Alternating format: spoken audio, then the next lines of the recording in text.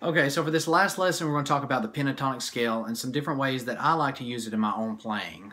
This first example is going to be at an A minor pentatonic, and what we're going to do is instead of playing across the neck, across all 6 strings, what we're going to do is pick 2 strings and play up the length of the neck. And when we do that, it gets this kind of sound.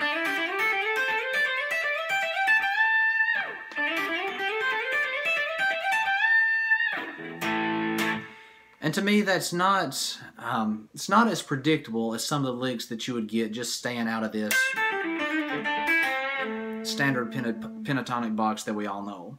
So what I'm doing is I'm picking any 2 random notes. It could literally be any 2 notes out of the pentatonic scale. But I'm going to go with my 5th and my flat 7th. So I'm just going to slide into my 5th fret B string, then hit the 3rd fret E, and just keep on taking these 2 notes to the next note of the pentatonic scale. So from there, I'm going to slide from 5 to 8, and then hit 5 on my E string.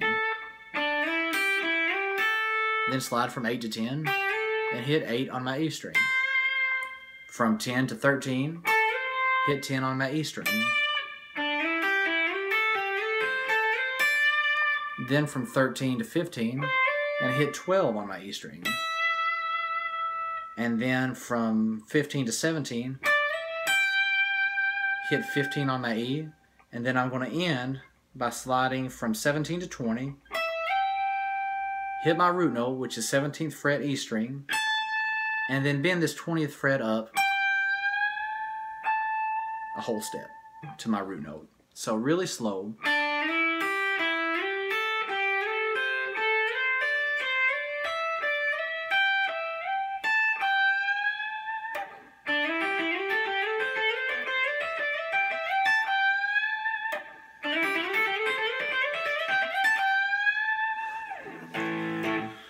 I really like the way that sounds. Now let's look at a different, it's kind of the same concept, but what we're going to do, these 2 notes are spaced pretty close together, minor third apart. So what we're going to do is take 3 notes this time and space the notes further apart to, so there's wide intervals in between each of the notes. Let's go with these 3. And again, it could be any 3 random notes that are spaced widely apart, but I'm going to go with my A, my D, and my G, which is my root, my 4th, and my flat 7. And I'm going to do the exact same thing, just play these notes one at a time, and then take them up the length of the fretboard to get this sound.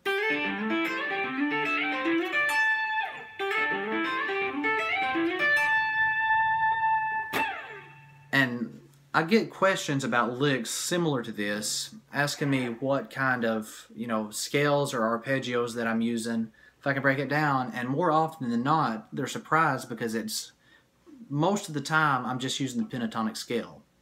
Either the pentatonic or the pentatonic with your natural second. But for this lesson, or for this example, it's all pentatonic. So we're going to start off by sliding into your root, which is your 5th fret E string. So slide from 3 to 5, and then hit 3 on your B, and then 5 on your D. And this whole example is going to be on the E, the B, and the D strings. So 5, 3, 5, or actually 3, 5, 3, 5.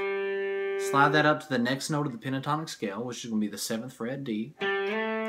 So 7, 5, 8. Slide that to 10, 10, 8, 10. Slide that up to 12 and go 12, 10, 12.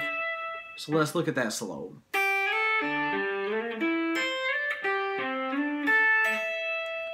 Slide that up to 15, 15, 13, 12. And then we're back where we started, up an octave, which is 17, 15, and an end with your root note 17.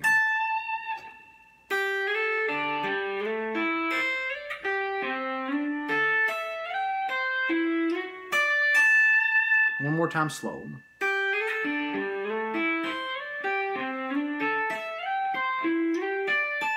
and up to speed.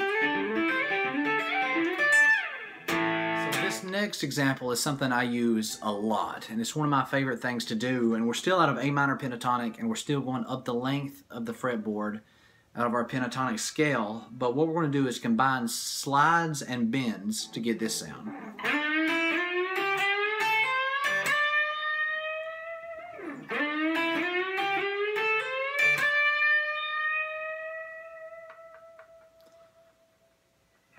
And so the concept is really simple. We're just sliding into one note.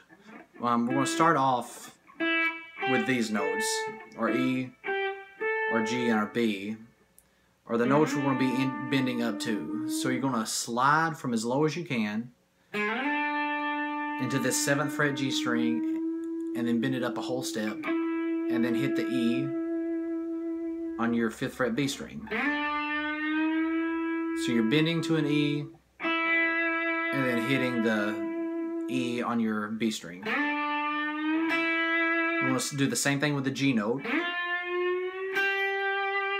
Same thing with A.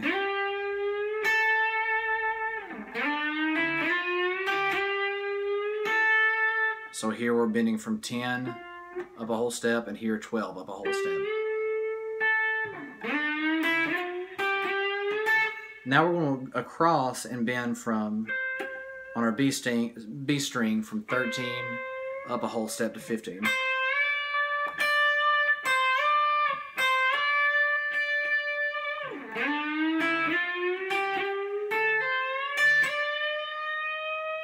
And then we'll end it by bending back into our E note. So we're going to bend from 13 or from 15 up to 17.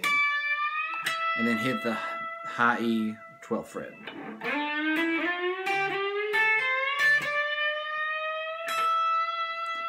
And you can end that however you want. Or you can keep that pattern going.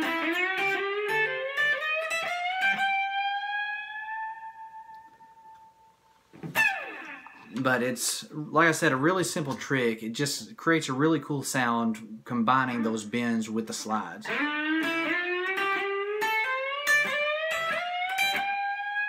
So for this next example, I'm going to take a pattern of notes. We'll still stay in A minor pentatonic, but I'm going to take a scale pattern. Let's say this.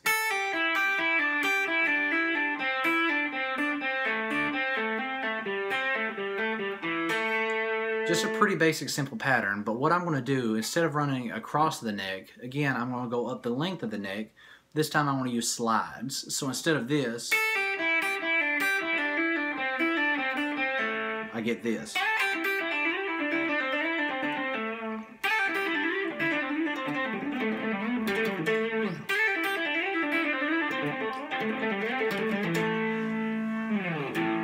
And to me, that's just a really cool sound. It takes a standard cliche scale pattern, and with adding those slides and going up the length of the neck, it just gives it a completely different sound. Even though it's the same notes and same pattern, it just sounds cooler with those slides. So I'm going to start off by sliding 5th fret, pull off to the 3rd, and go 5th fret B string, and back to the 3rd, high E. And then just pull off 5 to 3 on your B. And that's the whole pattern. And here I'm going to hammer onto my 5th fret, but just as soon as I hit that string, as soon as I hit the hammer, I'm going to slide up to the next note of the scale. So you hammer it not even long enough to let it ring.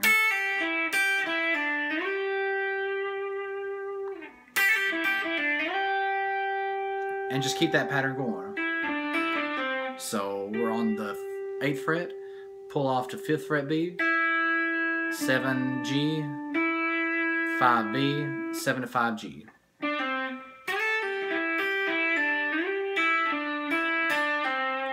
Slide up to the next position. Will be 9th fret, pull off to 7, 10 on your D, 7 on your G, pull off 10 to 7 on your D.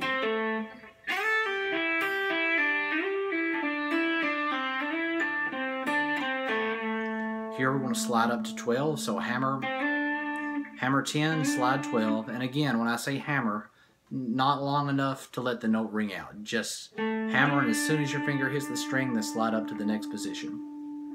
So 12, 10 to your A string, 12, 10 on your D, 12, 10 on your A. Then hammer 12, slide 15. You go 15, 12 on your E, 15, 12 on your A, and then 15, 12 on your E. And then end with your root note A string. Or you could slide up again and end with your root note E string, 17th fret, or 12th fret A string. So let me do that really slow, the whole lick.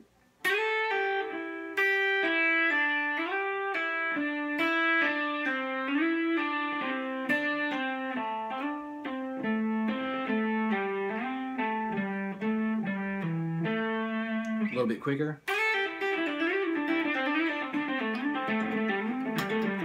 And up to speed.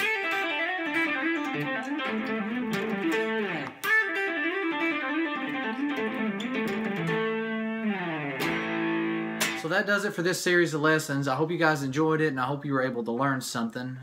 With any of these licks and any of the 5 lessons, if you're having trouble, remember, just start off really slow with a metronome or drum machine. Start off really slow and make sure you can play everything clean and in time, and then gradually work up speed. And with any of these licks, the important thing to remember is even if you can't do it, then pay attention to the concept or the theory behind each lick, so you can use that to come up with some ideas of your own. So that's it. I hope you guys enjoyed it. I hope to see you around soon.